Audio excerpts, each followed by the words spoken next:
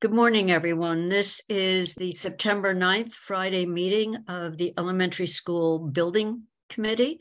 And seeing we have a quorum, I am going to call out people's names as I see them on the screen, because we're conducting this meeting virtually by Zoom, and I need to make sure all committee members can hear and be heard.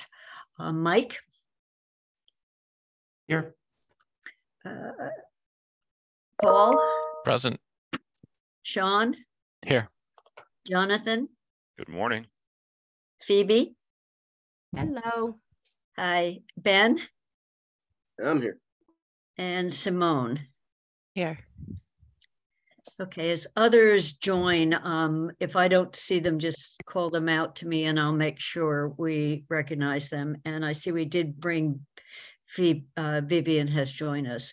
So I'm going to turn the meeting over to Margaret to show the agenda. And I want to just say we have one additional item. I just sent it to everyone late breaking this morning on a question on would we consider changing the meeting time for the committee? Alicia Walker sent us a letter that I have posted that she's taken a job that makes the morning meeting impossible for her. So under the 48-hour rule, we'll get to that at the end of the agenda, but just a discussion of whether that can be accommodated, because we need to make sure we can keep a quorum and we can keep people together, because we had originally told everyone it would be a morning meeting. So I reposted the charge and I posted her letter. So Margaret, I'm going to turn it over to you. Yeah, can everybody see that? Yeah, I can, so I shouldn't answer everybody. I'm guessing everybody can. Okay, so there aren't a lot of items, but I think there will be a lot to look at. The big one is that Danisco is going to give us updates on the building site plans, the building plans, as well as the building exterior. We're going to do a little bit of recap on the daylighting discussion in the Net Zero Committee, and then there are invoices and the issue that Kathy just brought up. So that is it. And Margaret, just looking at the agenda, we talked about on the building exterior setting up a subcommittee. So that's one of the items for today on seeing who would be interested, and it would be a short-term bringing options back, not making decisions. Right. Recommendations and options. So, okay. Yep. I am going to turn it over to the Danisco team. I think Tim is going to present. Let me just make sure. I see Rupert has joined us. So Rupert, I just want to make sure you can hear us and we can hear you. I can hear you. Okay, great. Thank you. I'm going to share my screen. And as Margaret mentioned, we're going to do some updates on site plan and plan, and then move into the exterior of the building. Sorry, Tim, is there a way to maybe just view it full screen or something? We're just getting more. What do you have? We're just seeing the whole PDF, just because these are all graphics. I don't know if you can view full screen. No, we're just moving the page. He might be able to make it a little bigger, but I don't know. Just make it bigger. Command plus. Or Command L will maybe bring it full screen, but then you can't zoom easily. This is in the Command L view. Do you still see the border? Yeah. Actually, Tim, can you advance? I'm wondering if you're sharing the correct. No, I guess you are. Yeah.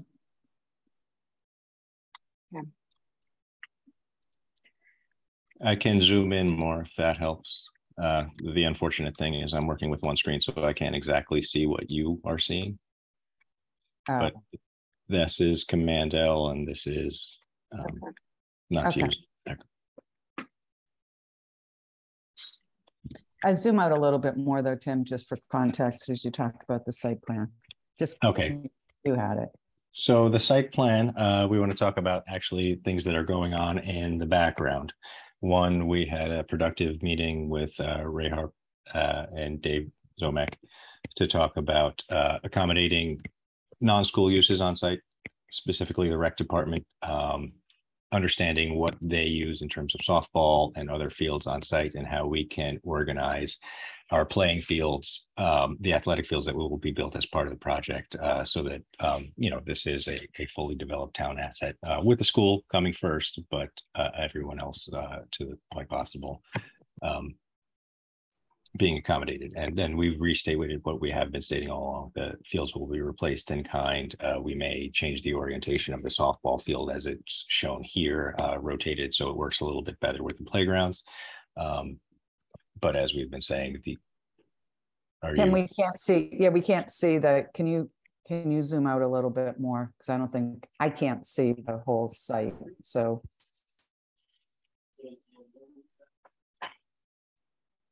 if you do the minus, yes, now we don't see the bottom. You got to just zoom out. See the minus sign, the minus button. There you go.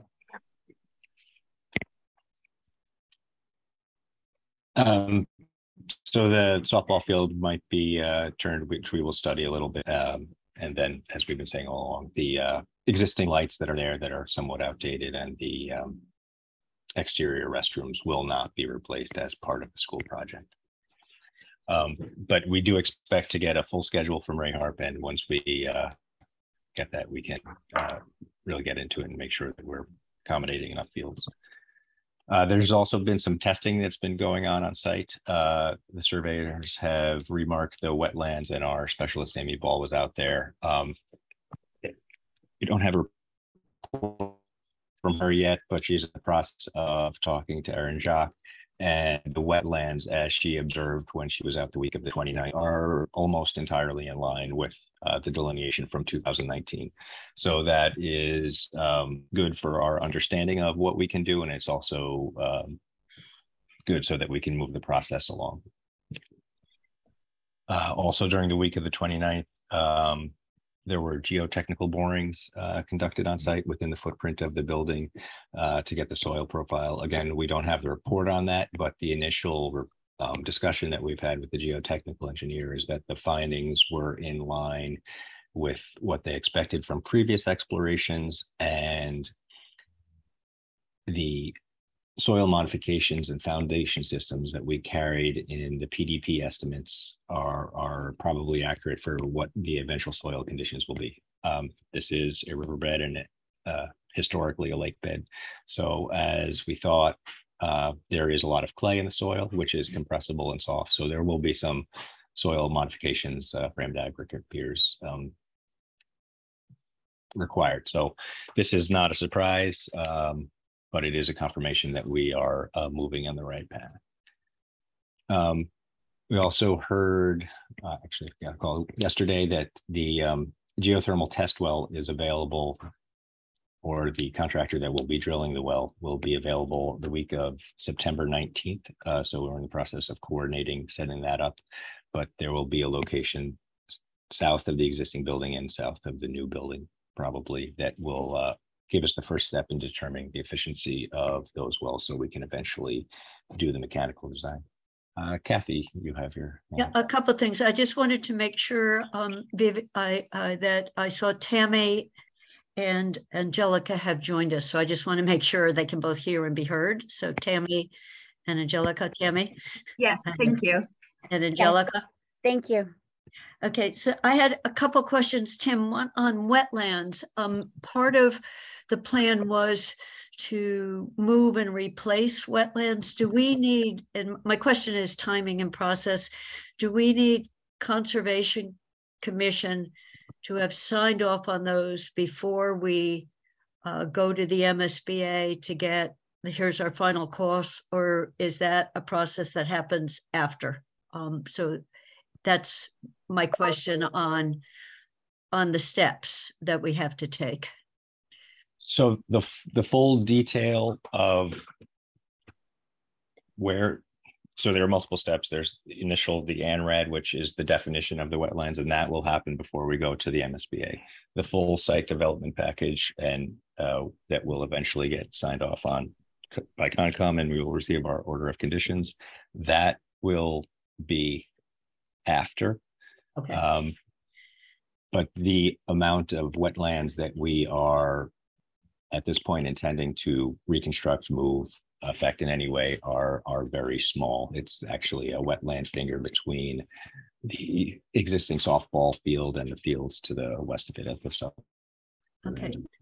Now, my other question is September 19th. If people wanted to go and see the drilling, can you, once it's set up, can you give us a time? Like UMass did this and some people went and kind of observed, and I don't know whether that's possible or not. We might want to defer that to Mike and Okay. Tammy. Okay. So it was just only because, right, it's September 19th. It's a school day, I think. Okay. Is it, Tim? It's a well, what day? It is a school day. So I was about to get into the process of what the geothermal test well will involve. It will be similar in terms of equipment and noise to the drilling that was there the week of August 29th, I believe. Only slightly different. That there's only going to be one well. They will drill that, and which will probably take one day, and then they will leave a water tank essentially, and a little pump and a generator that will pump water through the test well to test the thermal conductivity of it. So day 2 and 3 actually will not be that interesting unless you want to go and look at a box next to a well on site, and then day 1 will be similar to what was already there. So I mean, it is interesting in terms of the overall, what the building is going to be and how it's going to function, but mechanically I don't know how interesting it is, and I also don't know that you want to invite people on the site. Okay. So I see Mike. Thank you. Yeah, so just on that, I mean, when we have kids in the building, we try to not have lots of visitors on site just for safety and security reasons. So, if the people will still be working after 3 o'clock, that gets a lot easier. I mean, we have our after school program there, but just we don't have a school full of kids. So, I don't know what the schedule is, but if people did want to come, that would be a time where we'd be much more comfortable with people coming on site during the school day, which is roughly 8 to 2:45. That's where we wouldn't want people, and we really don't want more people during dismissal. I think Tammy would attest to that. So, if it's after 3 o'clock and people want to go check it out, that's where our school kind of property opens up for people to visit. And, it sounds like it's a full day affair or multi-day affair. And, that's really doesn't sound super interesting to you, but to me, but I'm one person, and other people, what I don't find interesting, other people may find enlightening. So, we're open to that. So thank you. Yeah. Sorry, and we're really digressing here. Mike, our staff or our team members won't be in the building, but they'll be on site. Do they need to get quarried? Nope. No, we don't have unsupervised folks, but in terms of visitors who don't have an official role to be on site, that's where we try to limit number of people. They're there to do a job. That's not a problem. They're outside. Okay. That's not a problem. Perfect. Okay. But if they were coming in the building, I'd give you a different answer. And the visitors part is the part that we get very cautious about. Perfect. Thank you.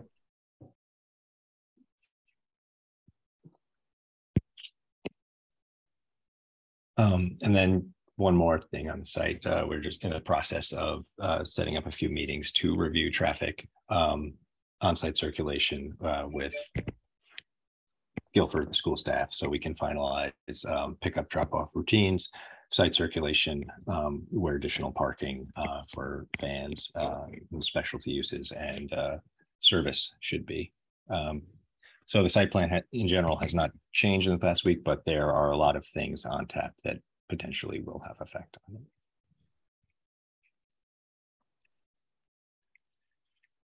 Moving into the building, we also only made minor revisions. Phoebe, you have your hand up. Yeah, sorry, can you go back to the site plan? I know it hasn't changed much, but I did have a couple of questions. One of which is I'm trying to figure out, and I can't I can't visualize it based on looking at this, obviously, and looking at the actual site of Fort River, but like, how does this compare to the amount of green space we have right now that's usable for fields and play and all of that kind of stuff? And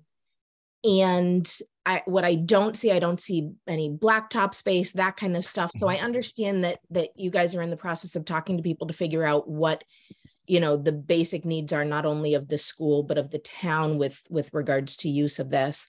But I'm wondering if we have a general idea of how it's going to compare to what we have available right now. Well, I can give you some answer to that. I can tell you that the building footprint is about 49,000 square feet compared to 82,000 square feet for the existing building. So there is less building on site. In terms of an actual square footage takeoff of this area, which is the hardscape play, so where you would have half court and some full court basketball, foursquare, that sort of thing.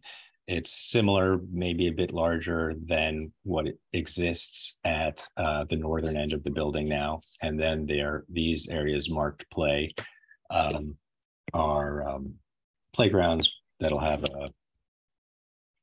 a drainable rubber surface for safety. And then we do not have them developed. Could you try again?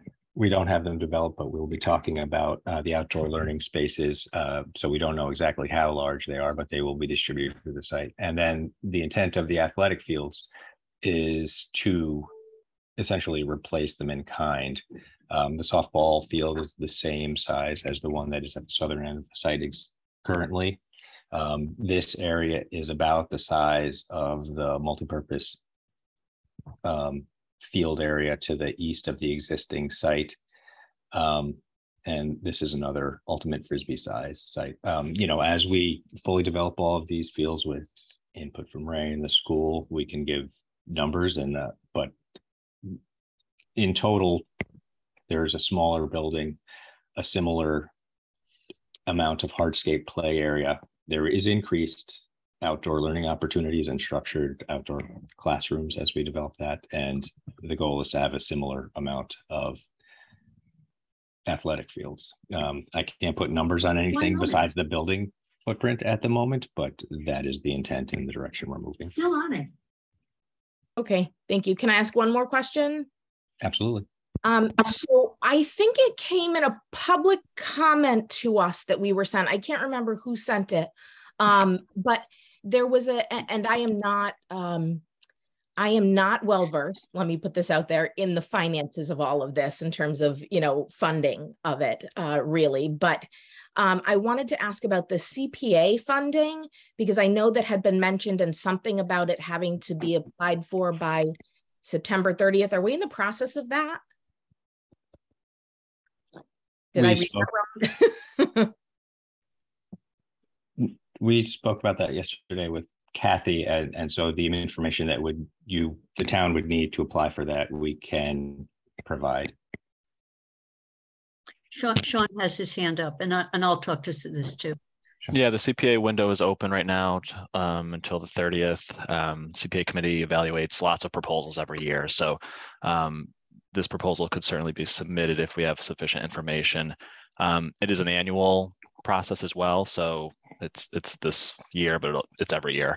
But you know, in terms of needing some information, possibly in advance of a debt exclusion vote, I can see why maybe this would be a cycle that we'd want to, that an application might want to be submitted. And so what I asked Phoebe on a sort of where Sean just said we need from Danisco a dollar number that is the community field that isn't the school, you know, so that it's a separate piece from the school. And so they said they'd be able to give that to us, you know, so then we can talk about the drainage that's being added, you know, the way the fields are being improved and then replaced. That would need to be part of the proposal, because CPA has recreation in it. It doesn't have the word school in it. So it has to be the community field part of it. So we need that dollar number, you know, with rough justification of this is how we came up. It's similar to the way the Jones Library had a piece of the library that was the historic special collections. They identified that as a sub-piece. So we would need to do that with this project. Okay, and then who's responsible for actually like doing the application when we have that information? So it could be town staff, it could be community members, anyone can submit a CPA application. The application's live on the website now. Okay, thank you.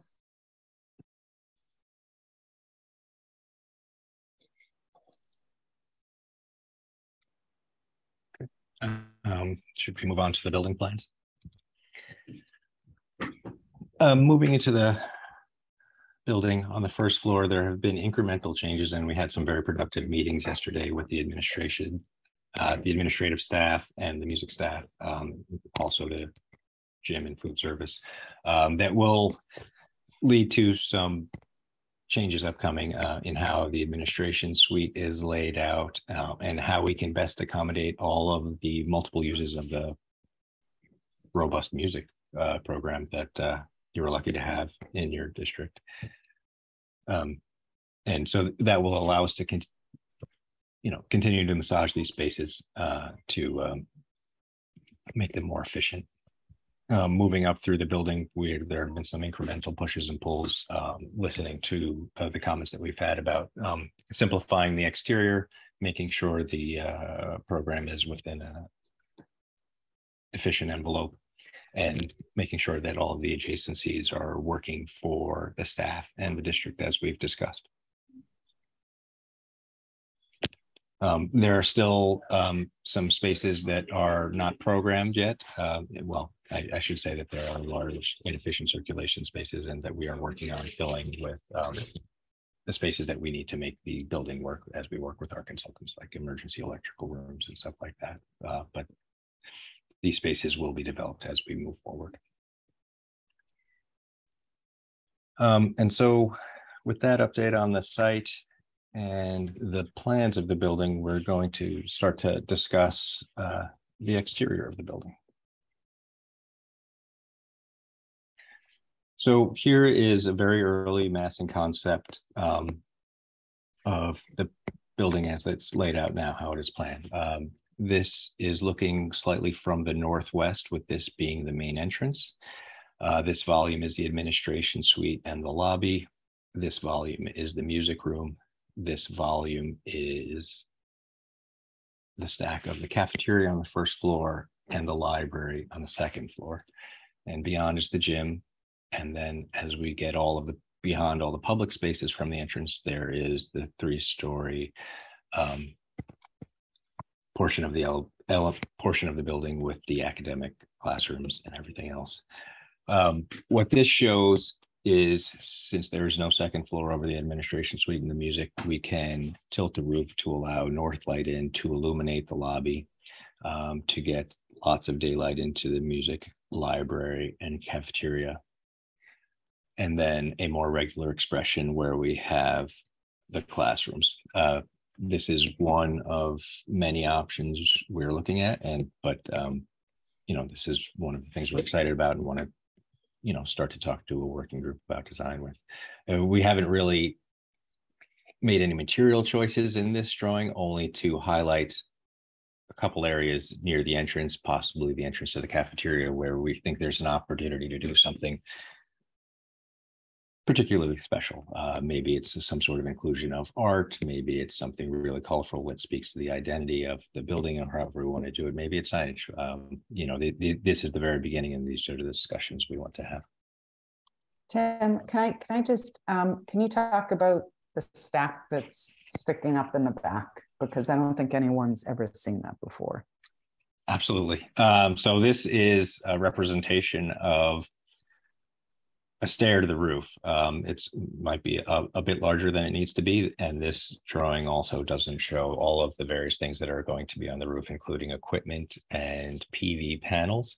But one of the many things that we have to study as part of the massing design is where this stair comes to the roof. So this is just shown in the middle of the building, which might be the most convenient. It's the stair closest to the mechanical space on the first floor in the custodian's office. So it might be the shortest path for anyone who's working on the roof to get there. It's also at this stair the stair to the roof could also be one that's closer to the entrance, and it could be used architecturally as some sort of visual symbol as you approach the site. So, you know, these are one of the many things that we will be looking at. Paul, you have your hand up. Yeah, are you looking for comments now, or do you want to run through your slides and then have comments at the end? I'm afraid my comments, I think everybody will have some thoughts, so maybe it's better to go through your slides. Well, we're going to move off of massing onto elevations on the next slide, so I don't know if you need this as a reference. Maybe we want this to be a conversation. Okay, I'll make 3 quick comments then, if you're open to that. I am open to it. One is I always worry about seams between different elevations. I've seen that in other public buildings, like where you have the first floor roof, you know, slanted down to that seam. I'm sure you'll think about that, but even in the best constructed buildings, that's always a worry point for me. Second is the entrance. It feels like the entrance, the sort of our glory entrance there that we want to is sort of when you enter the space from the driveway, you're coming from the south. And so that entry is, I would think that we would want that entrance to be seen pretty like really stick out. And third was, and this is just sort of a basic question, why don't we use pitched roofs for buildings? I mean, it seems like in New England we always use pitched roofs. It makes sense, but on a lot of public and institutional buildings we use flat roofs, and they always seem to be problematic. That is an interesting mix of design and technical questions, which we could spend a long time talking about. I'm not looking for answers now, but just those are my questions. Okay. Well, I think we could address the roof issue, Tim. I think we can address the roof issue. One is the size of the building, and to create a sloped roof over, well, we do have some slopes here, but a typical gabled roof over, say, the classroom portion of the building is an unoccupied space that has to be built, maintained, and it's simply not the most efficient way to do it. And also, if properly installed, detailed, and built, a flat roof is just as watertight as a sloped roof. Sean? Yeah, just building on Paul's comments. I know from my time at the school, the facility staff at least a couple of times a year go up on the roof with shovels and have to, shovel the slush off the roof, and that's where they get a lot of the leaks. Is not the snow or not the rain, but that slush that sits on the roof. Are there? And I'm sure there's maybe new ways to prevent that type of thing from happening, but I'm just curious if that's true. If there's ways to prevent that sort of slushy material from sitting on top of a flat roof. Well, the answer is the roof will be designed both structurally and from a weather tightness point of view, that snow on the roof, unless you get into a really unusual historic event, should not require to be shoveled off. There's you're also a completely separate issue is PV, but the roof itself should be sound. It will be designed for a New England winter without regular maintenance, if that's the short answer to the question. Jonathan. Unfortunately, the reason we have slush on our roofs is because the current schools are all very under insulated, and the snow tends to melt. A new building would retain the snow a lot longer, and there should not be the need for that shoveling of material away from drains or whatever it might be. And I think the thing we should not lose perspective of is the need for getting a nice open area as much as we can for those PV on the roof. You know, it's a little bit of a misnomer to call roofs flat. They aren't actually flat, or at least contemporary roofs are not flat. They're low slope, but they do have pitch. And I think generally speaking, they're designed in better ways, or can be designed in better ways than they were, you know, 40, 50, 60 years ago. So.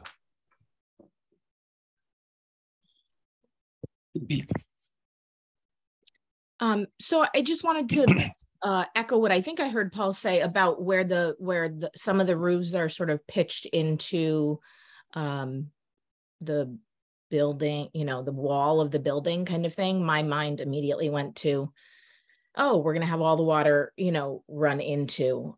So I just wanted to, I'm sure you guys have brilliance around that, but I also, because I just don't know the answer, I'm wondering if, so we could still put PV on those ones with the greater slope, even though they're not as flat as the other ones. Okay. Yes. The two answers is yes, we will not propose anything that we do not feel that is not, you know, sound in terms of the waterproof design. And two, yes, PV is available. I mean, these are still, there is a slope. It is rendered as flat in the back and sloped in toward the entrance, but they are all sufficient to host PV panels. So just to add to that, Solar Design, our solar consultant, will once we have an understanding of equipment and the overall massing, we will share this with them, and they will opine on the various types of solar. There's different types of design of solar panels, but also to make sure that where our equipment is, the slope of the roof, or more importantly, the solar orientation of the roofs and how it's hitting from the south exposure. They'll go through it all with us, and they will certainly make any recommendations if they feel there's an opportunity to improve the solar. So once we sort of have a general idea, we'll be running all of this by them. Jonathan, do you have another comment? No. Yes, sorry. Just to touch on what Paul was saying, and I suspect in this view, this might be a little artificial. It looks like the building's quite close to the road, but I agree with Paul that I like where this is beginning to go at the entry, but as folks are approaching, you know, coming from the parking towards the entry, while that wall provides a nice kind of opportunity for a little bit of a billboard, you know, a little bit of signage or a piece of artwork, it does tend to hide the entry a little bit, where I would be worried that it would be. I'm also curious what this is going to look like from the kind of the opposite direction as you're approaching kind of at the street level, the cars coming into the site. I'm personally less worried about the pitch in the roof coming up to the other wall. I'm sure there's ways to deal with that, but it's going to be interesting to see how these forms kind of link together. I'm curious if some sort of maybe canopy or something like that could happen at the entry that would kind of highlight entry. Yeah, we definitely need a canopy. So, you know, what you're seeing is just the basic form right now, right? So there are a lot of items that are sort of missing from this massing model. So yes, so the entrance will absolutely be accentuated, highlighted, celebrated. But what we were really trying to show is, now that we start and understand the program, we know the insides are really starting to gel and work. We have the spatial relationships and adjacencies to have the school function optimally. Now we're just showing, okay, this is an expression of what it could look like on the outside. Kathy. Yeah, well, I must say it's exciting for me to see something that looks like, other than 3 slices of a MRI, or when you see a brain slices, you never see the brain. But Tim, can you put your little arrow on exactly which part is the cafeteria? Is it that first? So the cafeteria is on the first. I'm sorry, there's a tree obscuring. And then what is the one right next to it? The one on the further? Yeah, right. What's that? That is the music room. So this is the main music room, cafeteria, and library above it. And then over here is the administration suite. So my question on the cafeteria, and I know this is, as Donna just said, it's a beginning. Having just walked around Fort River yesterday, I noticed how many people are eating outside. And so can there be a fairly big opening from the cafeteria and that green space allow for, it looks like the school's purchased a whole bunch of very nice looking picnic tables that are mobile, but sort of it opening up. And I know the Lexington school kind of did that. It was a sense of just opening up to the outside. So that was a question over by that side. And then, knowing that that's the music room is helpful in terms of what exactly is that room. So that was just my main question. And I'm assuming you'll also be doing a flip, like what's the other side look like? We will be getting to that. This, in terms of massing, this is what we'll be showing for today, and then we want to get to some studies of the actual skin and materials and fenestration. In the upcoming weeks, you will be seeing many versions of this. So then on the gym, the one we can't see the flip side to, one of the things I saw in the gym we visited, again, I'll just use Lexington, is the placement of the windows way up high. And then if you meant when we were in the gym and there were no lights on, it was really easy to see. And it's a big contrast with the gym I just saw at Fort River, where if the lights aren't on, there is no light. So just the gym doesn't have a slanted roof here. You're just showing one window, but you'll be showing us like where are the windows and the amount of light coming into the gym. Yes, absolutely. And then this is north side, south side. When you do windows, to the extent we're going to need shades because it's going to be sunny, you'll be showing us some of, yes. Like, okay, those are questions, not how might this look? Mm-hmm. So we will be showing you all of it. Angelica? Yes, thanks. I also want to make a plug for just wanting to see what the entrance looks like. I think, there's a lot of issues with Fort River, but one thing that's very clear is that entrance, and that entrance is very welcoming. It's got a lot of scripts with different languages. And so getting more details about what that entrance might look like, which brings me, I think, to my second issue is color. This is very, white, like very, and color is, really important to start talking about because this is an elementary school. And so it's something that, I just would love to see more. Mm-hmm. I also was thinking that it's great that you clarified about the music room, because I was thinking that was the cafeteria. And the reason I thought is because of so many windows, and like Kathy said, so many students are eating outside. My own daughter is in first grade in Fort River right now, and that's a big thing for them. If it's raining, they eat inside. If it's not, they've gotten into this culture of eating outside, and that's how they get to hang out with their friends more. So I think it's really imperative to design-wise, and I don't know how possible, but it would be great to figure out some tables and things so that the outside and inside is more seamless for the cafeteria, because it's no longer, I think, in a post-COVID, whatever this world is, it's no longer just a simple, the kids eat in the cafeteria. There's got to be a lot more flow for them. Yeah, understood, Angelica, and thank you. And we were seeing that as well yesterday, and everywhere we go, right?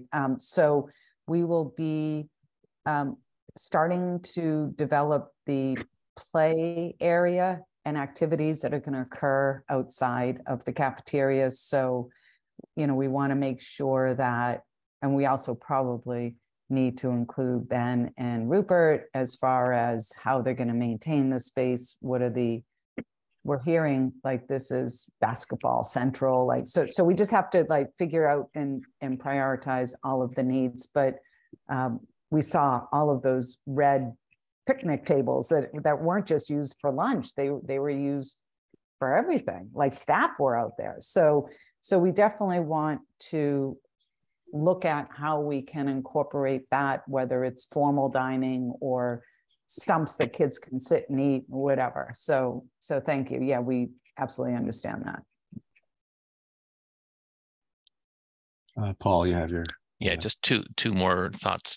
One is, one of the things I'm really sensitive to, and because of a prior community, sending crews of people when there's a big snow and then another big snow, and the worry about the weight of the snow, plus in this place, the situation of solar panels, having to have people go up and shovel off snow because the maintenance were so nervous about, you know, the loads on the building as snow is the melt and stuff. So, you know, thinking we are going to continue to get snow, and probably at greater streams. I'm sure your engineers will think that through, and you guys will think that through.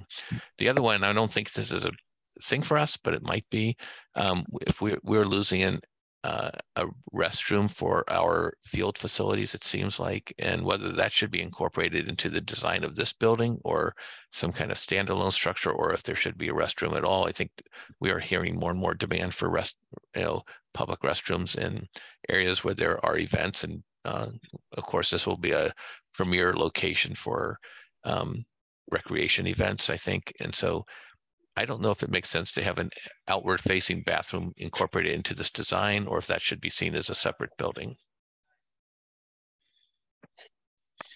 Mike?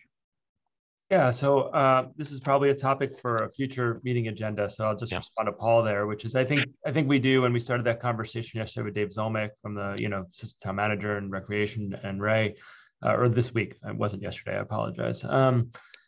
About what do we think about that? What is the future of that? And how do we prioritize school use and recess and kid use with community use of fields? It hasn't always gone smoothly, just bluntly. I think we've had lots of adult beverage containers and things like that left after softball games. I want to publicly thank the Amherst Recreation Department. It has gotten dramatically better based on their good work. And I thanked Ray the other day. He emailed me about it, and I want to thank him here with more people watching.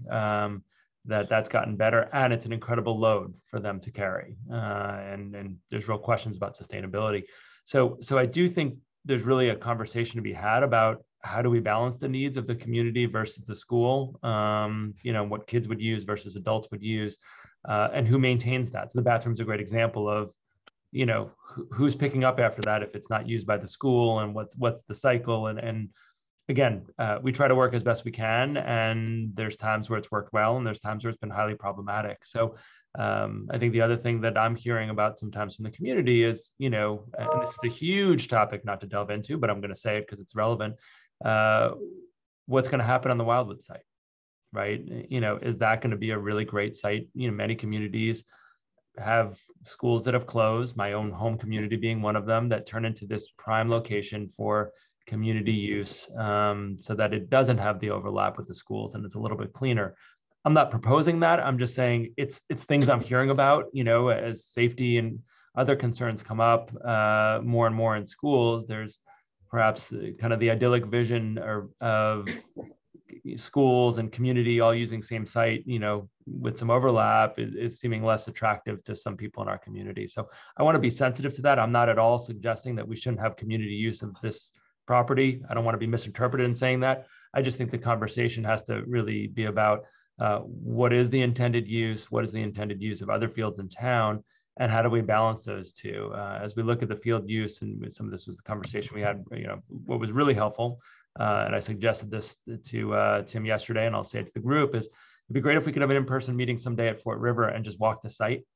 For me, it felt really different seeing where the building would be and seeing it. I'm not Jonathan. I can't just visually design, look at a map and figure out where things would go. And it helped me have a better perspective on that. And whether that has to be a formal meeting of this group, or it really shifted my thinking about it. I think everybody would benefit from something like that. So all I'm suggesting in this long-winded comment, I apologize, it's pretty quiet the rest of the meeting, was that I think we need to have active discussions about that when we talk about a bathroom.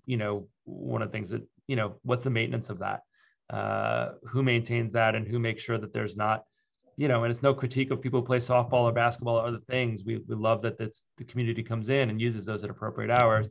And if the Fort River custodian was on this call, he'd have a lot of different opinions about that and how he wants to dedicate his time to kids and not maintaining community use. So lots to talk about. I think it should be in a specific agenda item for a future meeting, because I do think it makes sense. And I would love to encourage folks to have the same experience I had, which is literally being on site and trying to picture where it is and looking at where the fields are. And thanks, Tim, for walking me around. It was really helpful. Thank you.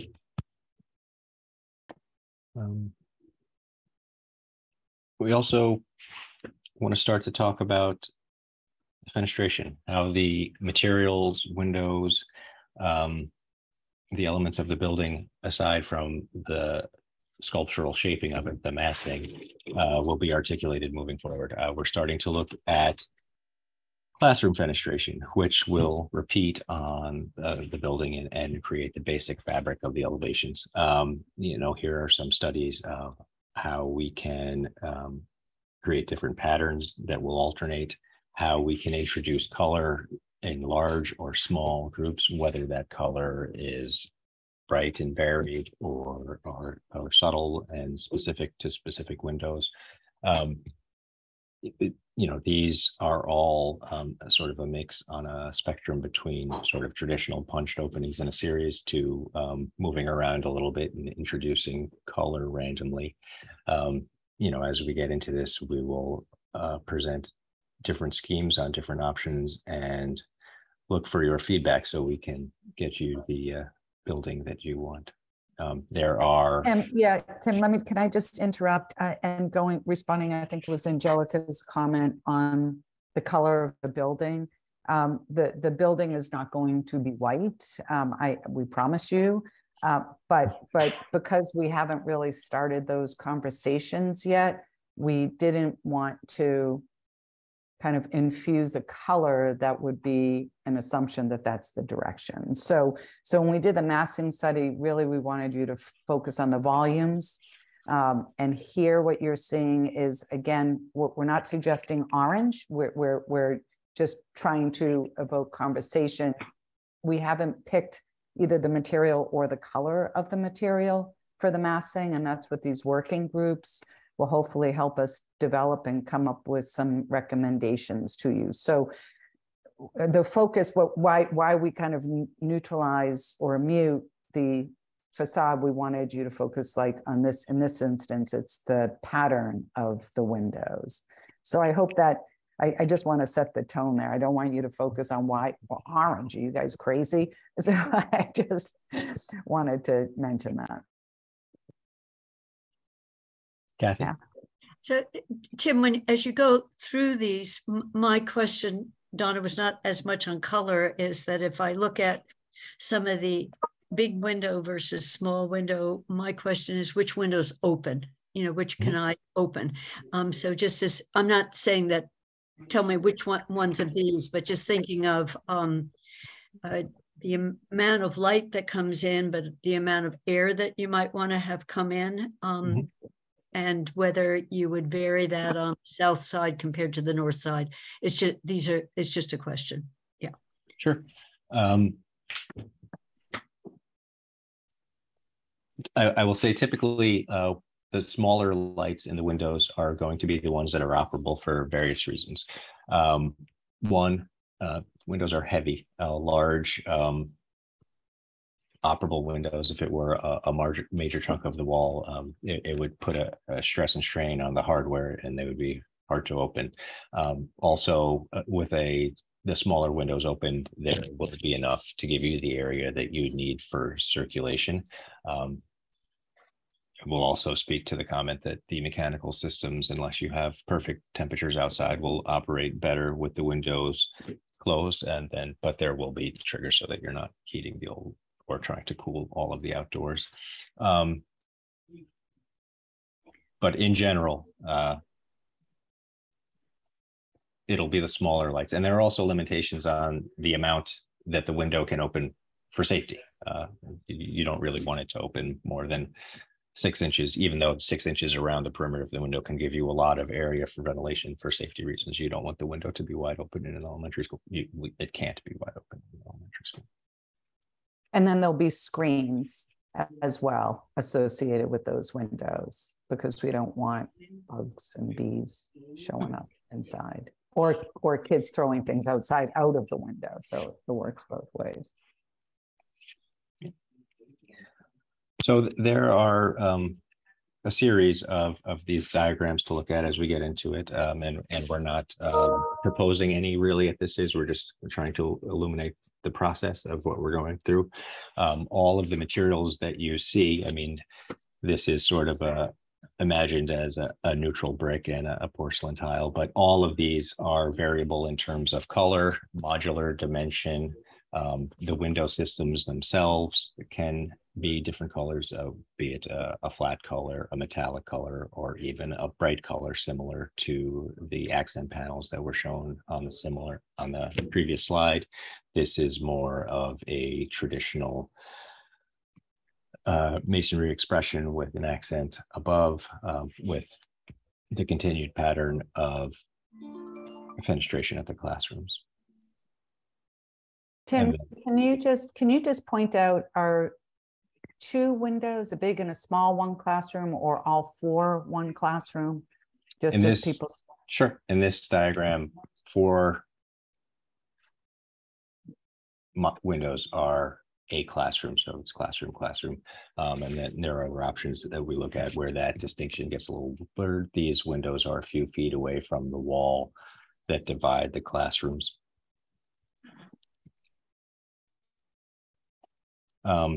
This is sort of,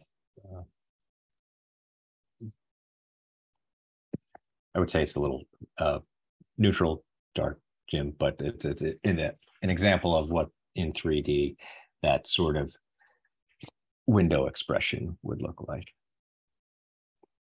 But, you know, if that level of color and expression, playfulness is not to your liking, there's certainly more that can be added. The metal panel could be accent. It could also be a different color masonry or part of the wig. But there are literally endless options in terms of how we could introduce color the facade and which material and which system it's part of. This is another view of the north elevation. Each group of 3 windows is a classroom. Occasionally there's something breaking up the larger expression in places with subtle reveals and changes in colors and masonry.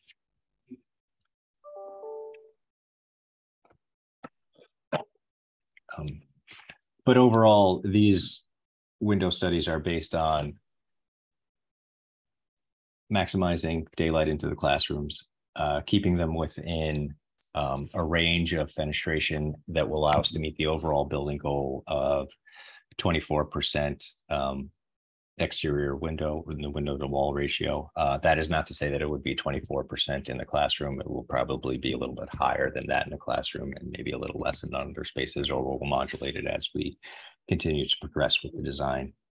But you know, this is the start of the studies that we will be doing for the exterior elevations, the materials, the palettes, the composition that we'd like to really dig into with a working group, and then bring sort of more developed and refined options to the committee as a whole to discuss and think about.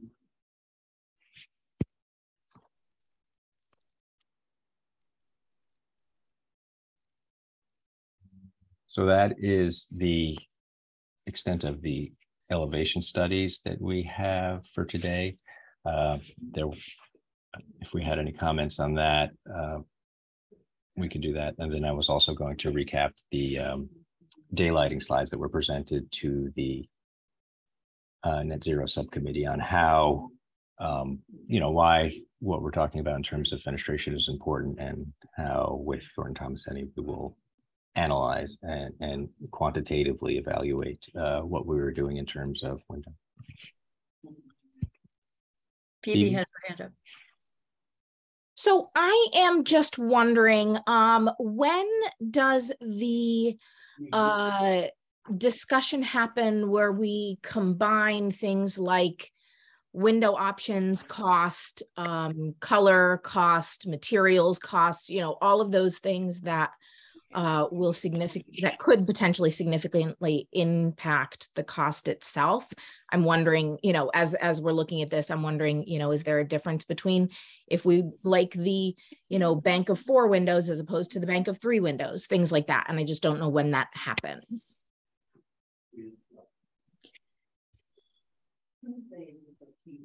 This will be an ongoing discussion, and as we discuss each option, we can talk about the cost implications, but there are general principles that can drive, you know, the glass is more expensive than the wall. So the more of it there is, the more there is. But the answer is every time we discuss, we can have the cost of it as context and background and consideration of everything that we do. Jonathan? Yeah, Phoebe, just to chime in here, another kind of principle here in general is for a given area of glazing, fewer openings are going to be less expensive than more openings. So, you know, for instance, Tim showed an iteration where there were, you know, 4 openings per classroom, and this one has 3. So as he says, there's several overlapping factors, but I don't know, Tim, are there any other governing principles that we might fold in to discuss? I think I may have made it sound like there's a list and a charter that guides all this, but if the some materials cost more than others. So the masonry is the baseline, and then an upgrade is the metal panel accents, the porcelain tile, rain screen, and then the most expensive of the systems that we're looking at is windows and curtain wall. So, you know, as you evaluate all of these, you should be having that as background in your mind. There are some ways to achieve texture and color that do not have large cost premiums, like varying the masonry, things like that. So as you said, you know, the complexity in terms of the number of openings, certainly. And then also, you know, as we present options, we will talk about the things that add to the complication. Jonathan, I have a feeling you're going to be able to add to this conversation.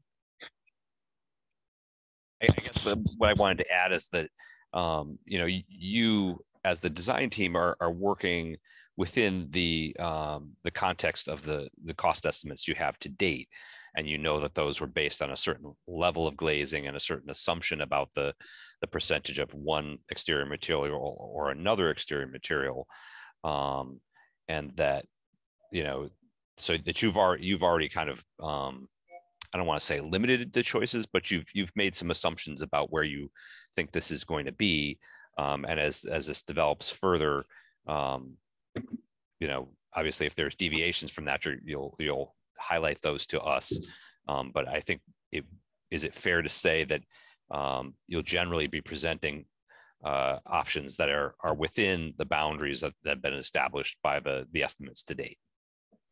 Absolutely. I mean, we, on every job, we have to design to a budget. So we are not going to present something that we feel or know is unrealistic in terms of what the established costs and allowances are for this project. Paul? Yeah, I just wanted to build on that. You know, as we already know that we should be value engineering right now, because I don't want to get into a situation where we put something fantastic on and then we get, you know, we know we're going to be looking at this and we're doing this at other buildings, obviously, and we're going to say, oh, we really wanted this texture, this, you know, sheathing on the building is so cool, but we're going to have to value engineer it out because this is a very price sensitive project.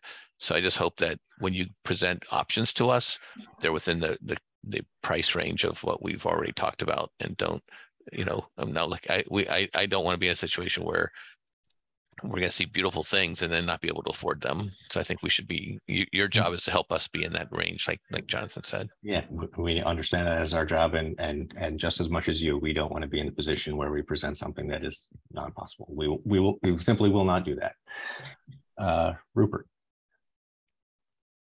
Hi, just out of curiosity, in the massing study, there's a couple of spots where you have glazing all the way to the corner, going all the way to the roof. And I'm wondering if that also has a cost premium to have that look.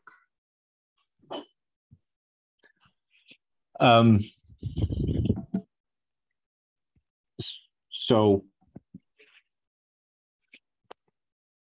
I'm trying to formulate the answer in a way that is befitting the sophistication of the question, but it's a very early massing study that is diagrammatic. We will not present or propose extremely complicated details. All the time when curtain wall comes to a corner, there may be spandrel that hides something going on behind it. But it is possible to bring curtain wall at a corner to a roof line, but we will do it in a way and detail in a way that is responsible both from a cost and weather type perspective. Thanks, Tim. Mm-hmm.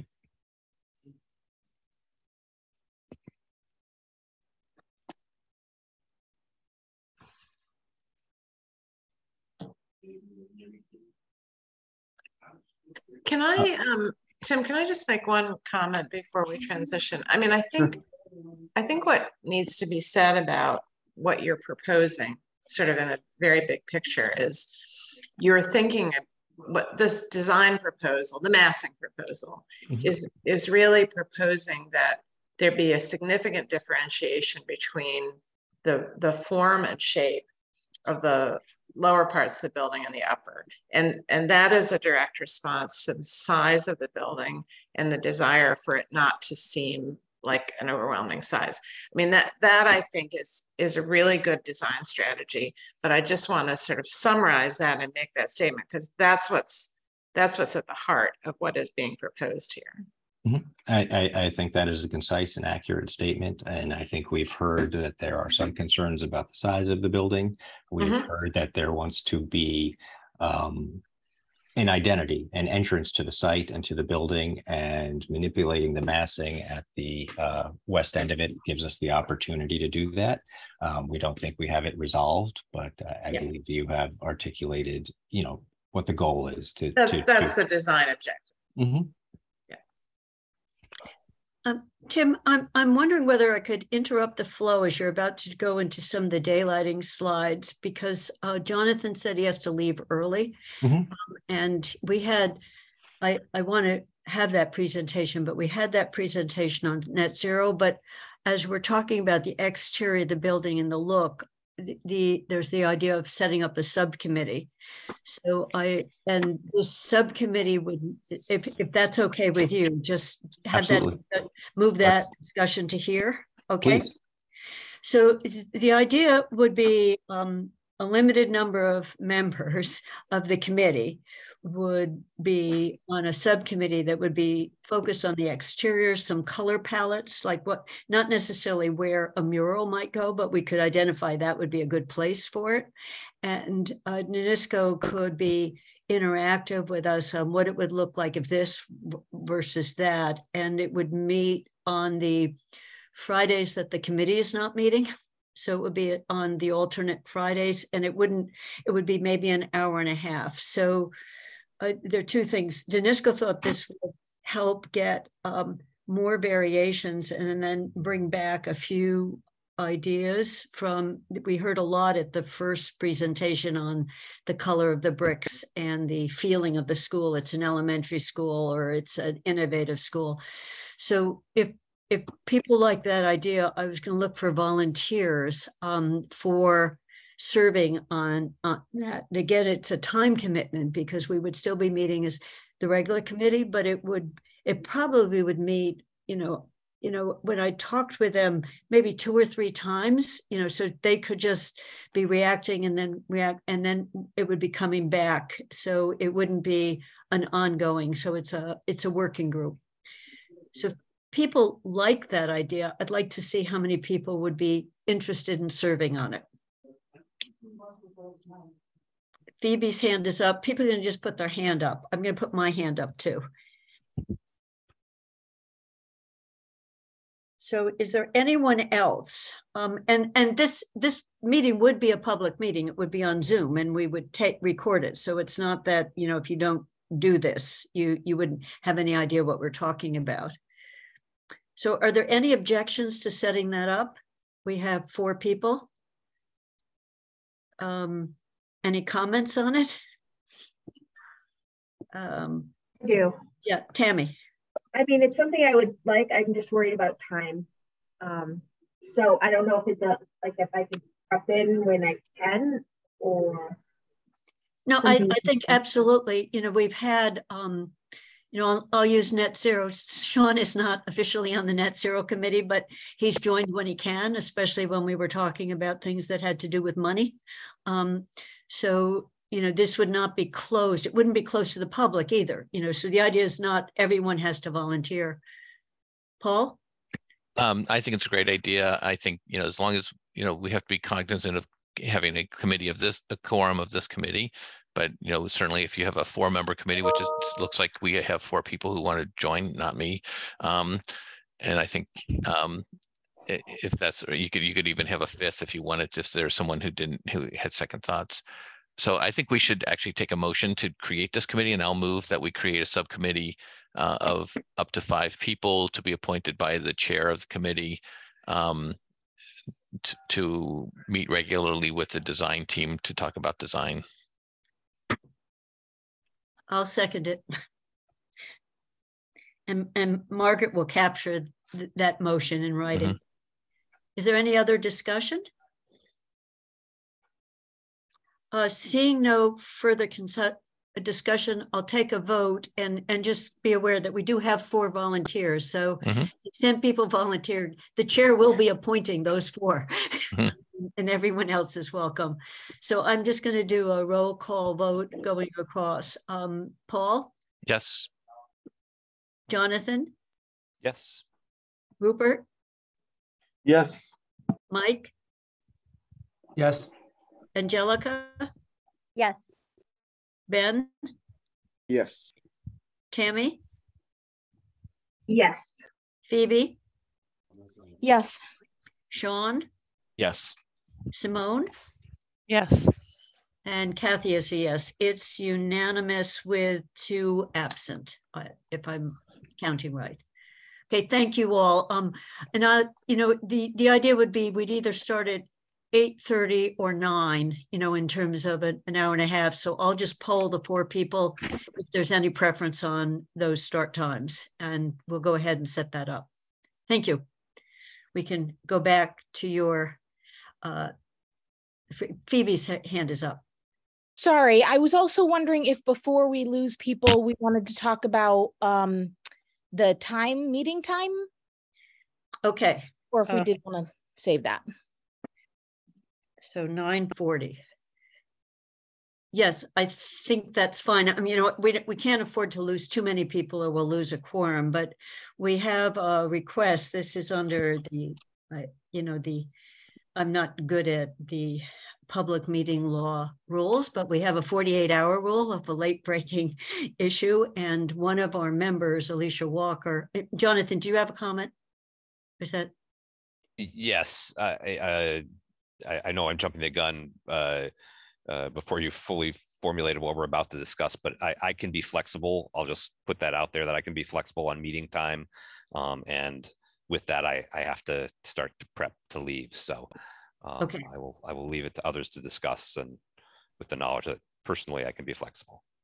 Okay, so one of our members, Alicia Walker, has taken a job that makes it impossible to meet at our current meeting time. And she's offered 2 alternatives that would work for her. If we wanted to keep it on Friday, it would be a meeting. Let me just make sure. I sent the letter around this morning that I got. It would be 1:30 or later on Friday would work for her. And then if it's another afternoon, it would have to be, let me just double check before I misstate it. Margaret, I sent it around this morning. Maybe you have it. Okay, I'm just going to open it. It has to be later because she's teaching. is the issue. Okay, so if it was other time, it would have to be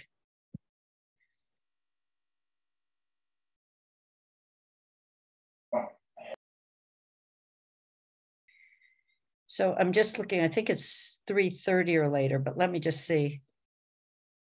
Oh, 4 o'clock or later. So if it's another afternoon, it needs to be 4 o'clock or later. And I quickly spoke with some others. There's a conflict on Tuesdays with another council meeting. There's a conflict on Wednesdays with a regular school committee. So it would be Thursday, 4 o'clock or later. So an afternoon meeting, 4 to 6, or Friday, it could start as early as 1:30. So I don't know the most efficient way of doing this. We posted initially, and I posted the charge to remind people that we initially took a morning meeting as the target in the charge, because the experience in the earlier project was that we often lost the principals and the school people because of what was happening after school, and evenings were not tenable, so that we got intermittent participation rather than full participation. So that was one of the concerns and why we had asked people to make sure a morning slot worked for people. So any suggestions on how to do this? So it's a question of, I could ask, for how many people would it be impossible to shift the meeting to either 1:30 Friday afternoon or 4 o'clock Thursday afternoon? Would be one way, or any other comments that people want to make about this, because she will not be able to participate any morning, so it's not a question of another morning.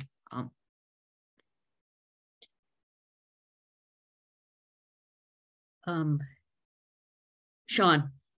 So my preference would be for Thursday, but Paul and I would at times potentially have a conflict with the Jones Library Building Committee, which has been meeting on Thursdays the last couple of weeks. So there might be a couple meetings we would have to pick between one or the other. Does that mean at the same time slot? Typically meets at 4:30, 4 or 4:30. Okay. Phoebe? So I was just going to say that I can go ahead and be flexible. I just want to kind of say, sort of on a more general level, I think that Alicia is one of those people that has children that are going to be impacted by this project. And I think that if we can continue to foster people being on this committee who have children that are going to be affected, I think that it is hugely important for the perspective.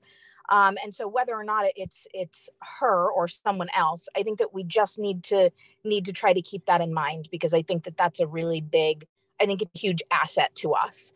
And it's a resource that we don't have a ton of on this committee. So I just wanted to point that out and sort of raise that while we're talking about and thinking about this. Mike. So in terms of my schedule, again, not speaking about anyone else's, Thursday afternoons, my attendance will be inconsistent. So I have new teacher orientation that I run that often meets on Thursdays. I can try to configure those to not match, but there's lots of competing demands. So I just can't claim that I'll be consistent. I'm not saying we shouldn't do it. Just, I'll be inconsistent.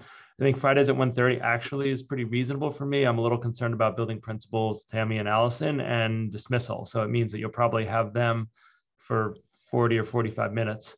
And safety comes first, and they're going to be out of buses because that's what they do every day at that time. So, I'm not being helpful here, I suppose, but I just wanted to note that that's going to be, I presume, a conflict for Tammy, and Allison's not here, but I know I see her dismissal. She's outside every day at dismissal. But on Thursday, it's just my attendance will be, it's not that I can't be there anytime. It's just going to be inconsistent. Tammy, when I said 1:30, it could be as early as 1:30. So it was, it could be 2:30, 4:30, so assuming people don't want a Friday evening meeting. But Tammy. I have student meetings starting at 2:45, which hugely impacts the school, and then, as Mike mentioned, dismissal. So you'd have me for about an hour on Friday, and Thursday again would be inconsistent in terms of my attendance. Angelica. So I also want to second what Phoebe said, that it's really important to have people that have children that will be impacted on the committee. I also completely understand the challenges of that. So I wanted to suggest, rather than deciding it right now, which is like knowing all our schedules and the complexity, it's hard for me to even think through that. So maybe a doodle poll that we can try to do internally is just one suggestion, where we can block off some times ahead of time that are already for certain committees. And we've already heard from administrators certain times that might not work, like during pickups and, after school. And then given that, see what might work for Alicia, and then work from there. So a simple doodle poll is my suggestion. Okay. I think that's a good approach, and I'll try to put multiple times in the slots that the person who's asking for the change could work, so we don't have to say it's 1:30 or it's this. Mike? One other process suggestion, because I really like where Angelica was going with that, is it could be that it alternates, right? So it could be that one week it's a certain time, another week it's a different time, or the next meeting. It's going to require people who, like myself, who won't be at some meetings, to do some homework and watch meetings they don't attend. I'm certainly willing to do it, but I think it's just another way, because I'm sensitive to the points that Angelica and Phoebe made. As long as people are okay that me and Tammy and Allison may not be at some meetings, we'll do our homework. I guarantee that. I don't know from a committee level, how people feel if we're not there. That's not my decision to make. But perhaps if we alternate them, we could alternate topics, some that are sort of more focused on having people who work in the schools there and staff members, and others that maybe are less so. Just another idea to try to, be sensitive to the points that were raised. And again, I'll do my best, but just like Tammy said, there's going to be other things that are priorities that can't be shifted. So. Okay, I think that will end this discussion for now, and I will work with staff, since I'm not a doodle poll master, to figure out how to doodle poll it. And then I know Sean, with a conflict with the other building committee, if it's meeting on an every other week schedule, to try to look at that schedule. I'm also really aware of how much work we need to get done. So we have to not lose meetings altogether. So thank you. So Kathy, I can help you with the doodle poll if that. Thanks, Margaret. That'd be great. Thank you. Okay, we have done that agenda item, and Jonathan gave a vote by proxy, but we can get a vote for real from him. Thank you.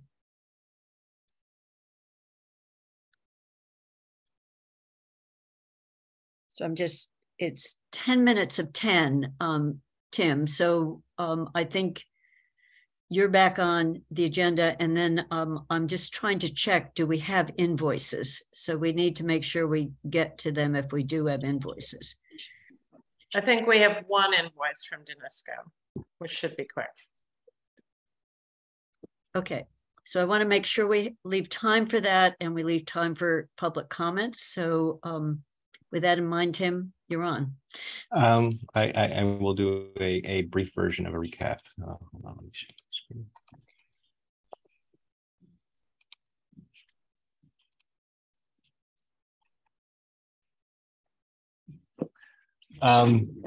Daylighting.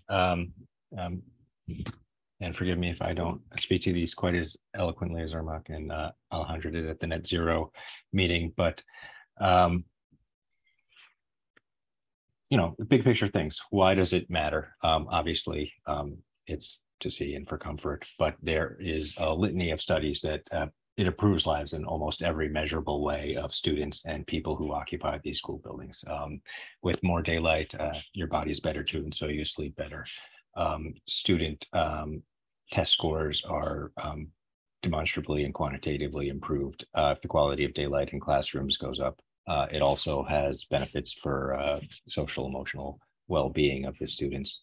And just overall academic performance is improved in every way if the quality of the light in space is better. So obviously we want light for daylighting, but almost as equally important as getting light into the room is being able to see out. That sense of connection to the exterior world has a very positive effect on the occupants of a school or any building.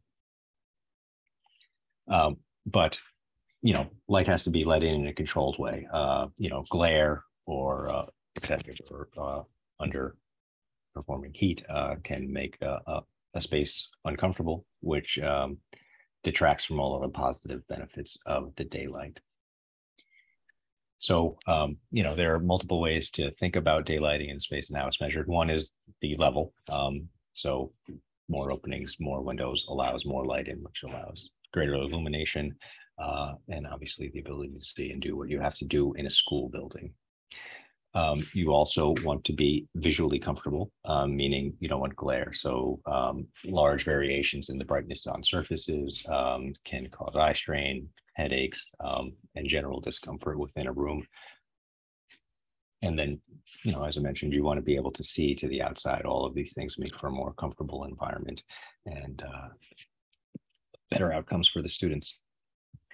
And then another aspect of sunlight is you feel it. So if there are large windows with lots of light streaming in, it affects your comfort. You know, it sounds appealing on a winter day to have sunlight coming in and you feel that warmth, but there's flip side to that coin. If it's very hot outside, you can be uncomfortable in the summer and overheated. So all of these factors have to be controlled through the design of the openings and the windows within the building.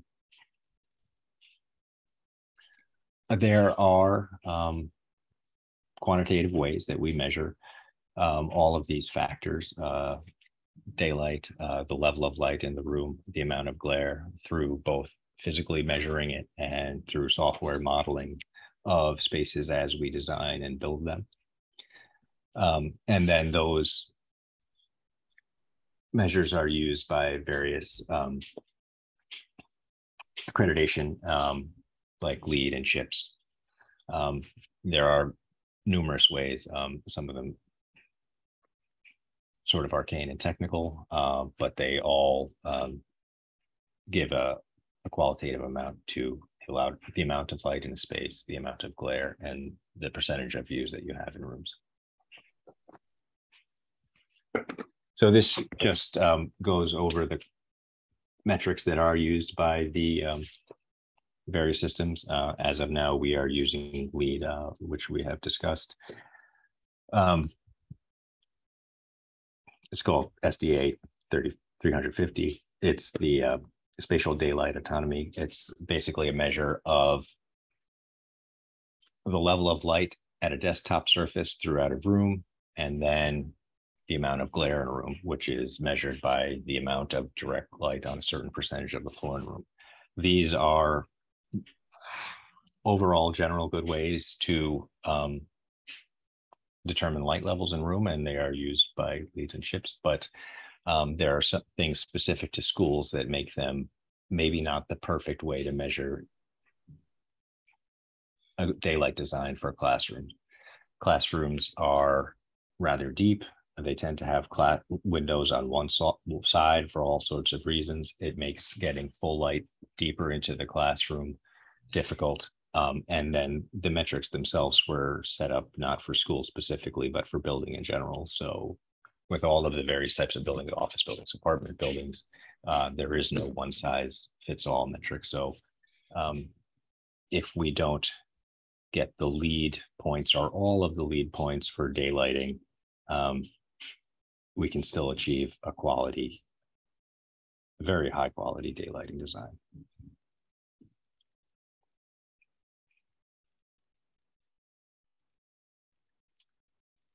And this just highlights this metrics that the various rating systems do in fact meet. And here is just a reiteration of why you know, the metrics that LEED use are useful, but maybe not the end all and be all of evaluating the daylight design. And then working with Thornton Tomasetti, we will use software. We will use building models to measure the amount of light that gets into the room with the various elevation studies, and as a rubric, if you will, to measure the design options that we put in front of you. And then we have a lot of tools in our toolbox to control the amount of light that lets in, the glare that happens. One is the placement of and size of the openings, obviously. Another is interior and exterior shading, be it light shelves or sunshades on the exterior. But we have had discussions about their usefulness in this climate, but they are always there as an option. We have to lay out the plan in a way that where light gets in, it is most useful and not producing glare on teaching surfaces or surfaces where you will be using the wall. And then we also have to choose all of the materials so that they will appropriately reflect or bounce light within the spaces. And these are all things that we will consider as we move further into the design of the building.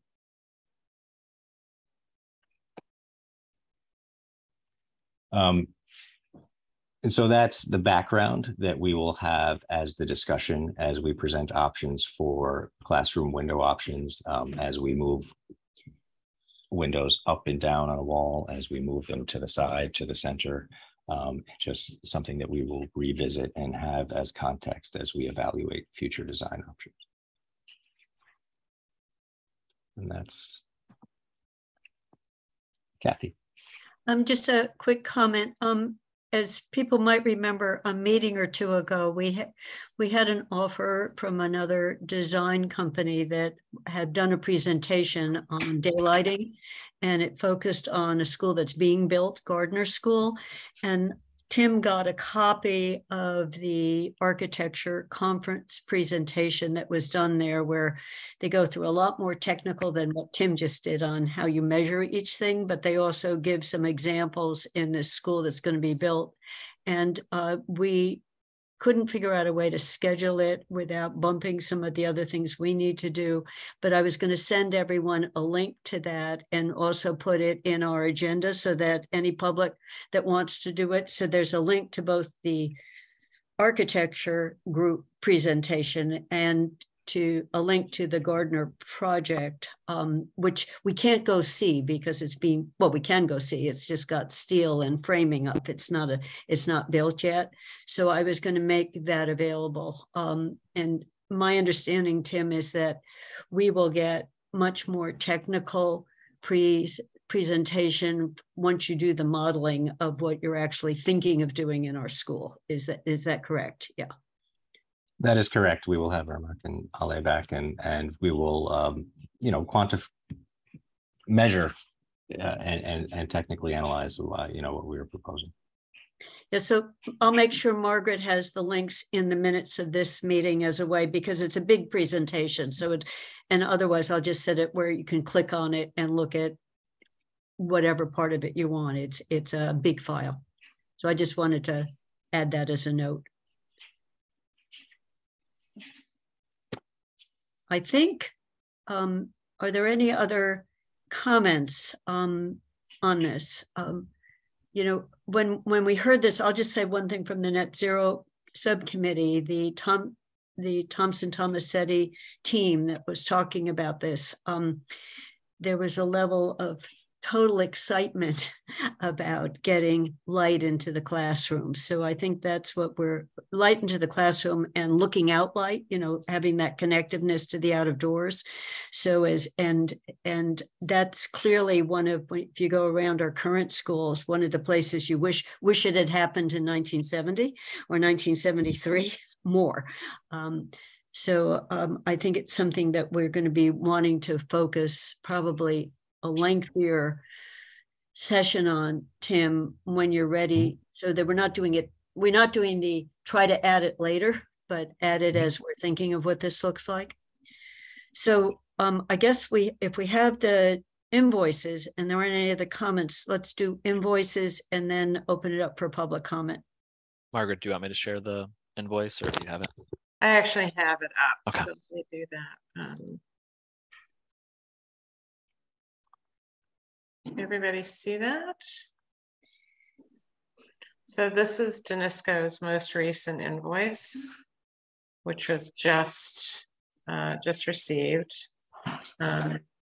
It has, let me just scroll up here a little bit and make that go away.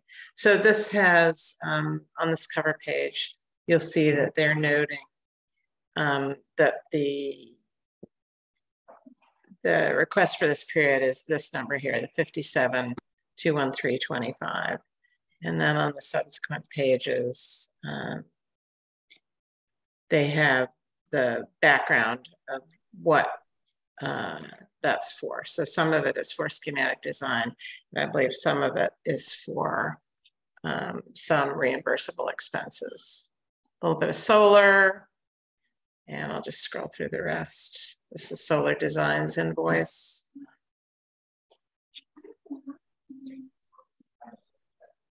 And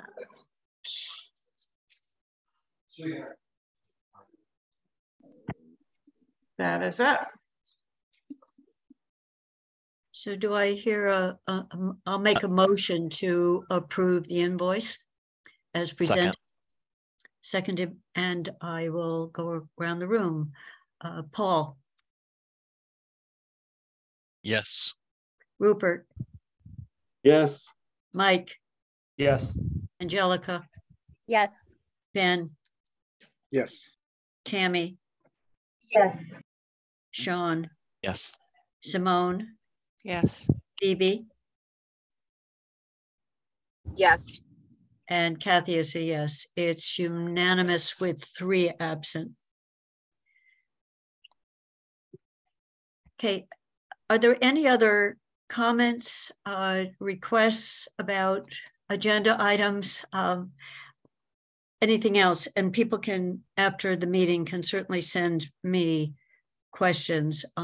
As you know, we've received multiple public lengthy comments, and as I'm getting those and they come to us, I'm forwarding them directly to the designers. So it's in the loop.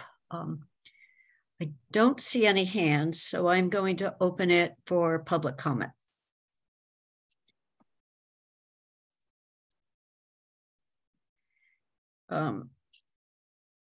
So I guess I can figure out how to do it. I'm going to, okay, Bruce. Bruce is here. Okay, Bruce, you've joined us. Yes, I just wanted to add one comment to the, can you hear me? Yes. Good. To the conversation at the very beginning about pitched roofs versus flat roofs on buildings. And I concur with everything that was said, but I think it's worth also adding one further observation, and that is with large buildings, or with any buildings with sloping roof, the snow is shed from the roof. And with large buildings with large roofs, the volume of snow that's, and ice, not just snow sometimes, that's shed can be dangerous when you have exits and so forth around the building. So keeping the snow on the building in the way in which Tim has described that can be done safely actually has a public safety benefit as well. I want to applaud the design team on the methodology that is being used for the daylighting study. It's very encouraging to me. And Tim, I want to thank you for sourcing the Jones, the Margot Jones, Dan Weissman, Lisa Hersong presentation, which I was able to look through, and I commend it to others as well. And I'm hoping that our project here will achieve approximately the same level of daylighting performance that the elementary school, the under construction in Gardner, which is the primary example in that presentation, is achieving. Last week, or last time or earlier, I was very enthusiastic that we should have measurable objectives. And Tim has explained the limitations, somewhat limitations of the measurable objectives that are generally applied to buildings as a whole, as schools. And I'm thinking that the measurable objective that might be useful for us would be the Gardner School, which looks as though it's a really excellent example of achieving daylight in classrooms. So thank you all very much. Thank you, Bruce.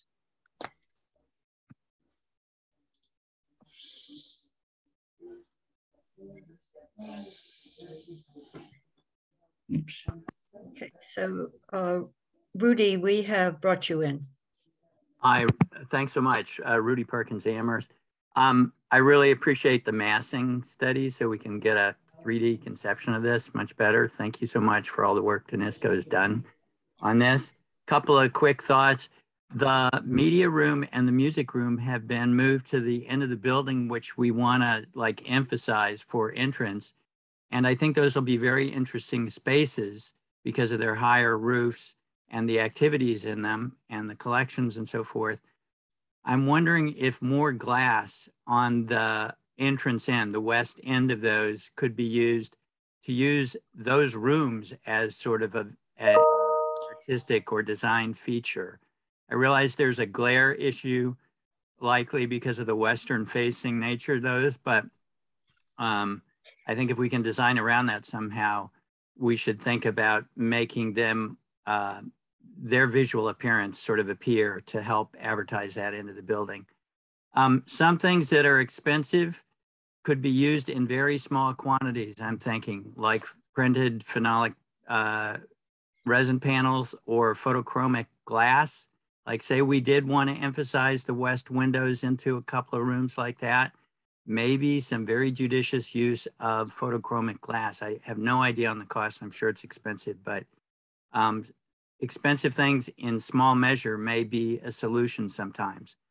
I like very much the idea of opening the cafeteria to the outside, but I'm worried about school security issues.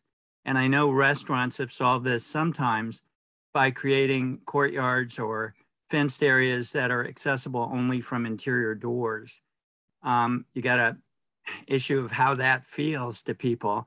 You don't want it to look like a prison. So, but maybe we need to look at that because I suspect those doors would not be monitored as well. And we don't want to undo all of our other security measures. And I think that's it. Thank you. Thank you, Rudy.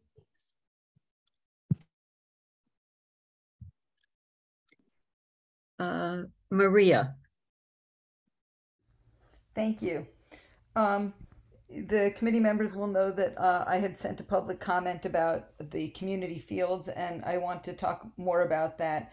I really do think that it's important that there is an opportunity for public input by the variety of individual users and groups who use these fields on a very regular basis. I gave you some thoughts that I had based on my use and my observations, but I don't know what size fields the soccer people need and what the ultimate players need and cross and the basketball users. So the only way to get that information is to have a public meeting where that can happen. And perhaps that can be one of the first things that the design group does, is to get that input sooner rather than later before you start making any final decisions. I'm also a bit concerned about the kind of non-answer I heard. Who is taking the lead on the CPA funding? This will be, I would think this would be a real priority to get into this year's round of funding, such that when this comes to the public for a debt exclusion override in the spring, it can be demonstrated that, look, we're doing everything we can to decrease the burden on individual taxpayers. I think it's really important to get this done. We're already a third of the way through the month of September. Those things are due on September 30th. Now, I mean, I can write a CPA proposal, but I would suspect that the town that is in charge of community use would have more authority there, more information, could put together a better application. And I think that needs to get done. And having this meeting of the community, of users, of these fields is critical to happen right away so that that application goes forward with as much information as possible. You're going to get more support for this project the more that you let community members know that you're watching their pocketbooks and you're watching their resources and their opportunities. Thank you. Thank you, Maria. I do not see any other public comments. So I think I'm looking around the room. I'm looking around the screen. And I don't see any other hands up. So Mike has made a suggestion on whether we might all want to meet as a group. And I don't know whether it's physically possible at Fort River to do a walk around, but we'll explore whether that would literally just be not a meeting, but a team walk through if Danesco can come. So I will be back in touch with people about that, and a doodle poll on whether we can shift the meeting. Until we shift, you should keep the agenda shifting the agenda we already have. So we're meeting again in 2 weeks on a Friday morning, unless we shift it. So keep that in your calendar.